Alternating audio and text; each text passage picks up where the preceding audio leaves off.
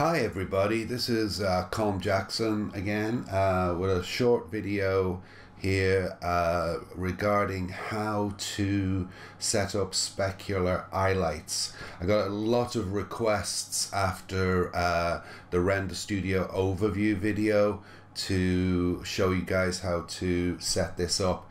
It's actually fairly easy once you get the hang of it. So let's start. So I've loaded up Genesis 3 Female into the scene, and it's got the basic texture on. I thought we'll use the basic texture set because that's as basic as you can get, really. So the first thing we need to do is we need to convert it to the iRay Uber base. So if you don't know how to do that, it's simple. You just select the Genesis 3 figure in the Scene tab, and then you go to your Surfaces tab and you select the Genesis 3 Female. Then what you need to do is you need to go to your Daz 3D library, to Shader Presets, to Daz Uber, and we have it open already here, and the very first one here is the iRay Uber base shader. So we're going to just double click on there, and there we go. She's converted to the iRay Uber base and looks better already. So I've got no lights in the scene yet, but before I put any lights in the scene, what I think a lot of people recommend for eye highlights is to change the shape of the cornea.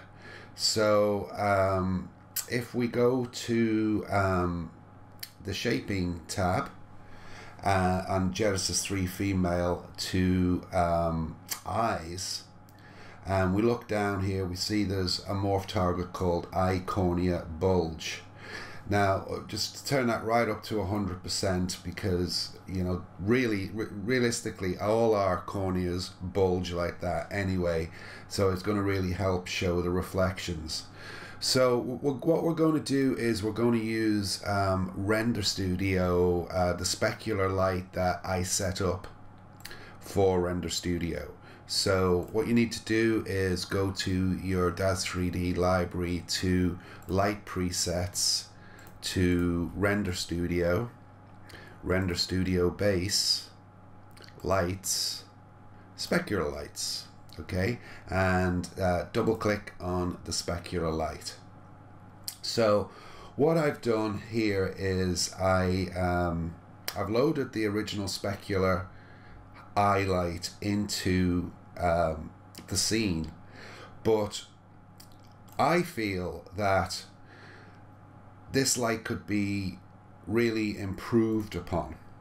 So what I am going to do is I'm going to show you how to make this light work better, and then on the video page on YouTube on my channel, I'm going to include a link that you can download this this new updated light, and you can copy it right into your Daz Studio library. And if you own Render Studio, it'll go right into the same directory as the original specular light, but it won't overwrite it, just in case you don't like it. So with the specular light selected, and in the Lights tab, we go to the light pull down here, and the first thing we're going to do is where it says light geometry, we're going to change that from a point to a disc. Now we can change it to a disc, a rectangle, a sphere, a cylinder. You can experiment with these and see what kind of effects you get, but for now we'll just use a disc. Now you see these two tabs here, one is for height and one is for width. We're going to change them from 10 to 100 on both of them, just like that. And then the luminous flux, which is the intensity of the light, set to 500. We're going to change that to 3000. Now, what I've already done is I set up an auxiliary viewport. you guys to see this in Nvidia rendering mode, real-time rendering. So here you can actually see the specular eyelights in the eyes. So with the light loaded, what we're going to do now is we're going to actually parent it to the head. For some reason, I can't find a way to make point at the head. We're going to make the light point at the head. I can't find a way to make Daz Studio retain the information that the light has been parented to part of the body when I save the file. So this is something you're going to have to do manually each time you use it. It's a bit of a pain, but once you get used to it, it doesn't take too long. So with your specular light selected in the scene and in the lights tab, you need to go to the light sub tab here and click the general sub tab, then to miscellaneous, and then we're going to go to the Genesis 3 female after clicking on point at here, and we're going to scroll through the hierarchy going up the body from hip, pelvis to abdomen lower, abdomen upper, chest lower, chest upper, neck lower, neck upper, and head. And that's where we're going to point the light at. I wish someone would come up with a better solution for doing this, because it would be a great time saver.